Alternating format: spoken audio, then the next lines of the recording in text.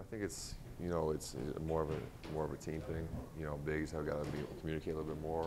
Guards got to go through screens a little bit better. But it's a combination of everything. We have to play a little bit better team defense, and I feel like we're improving, but we gotta get a W. We gotta get a W. Is there a lack of communication? It's I wouldn't say it's a lack of communication.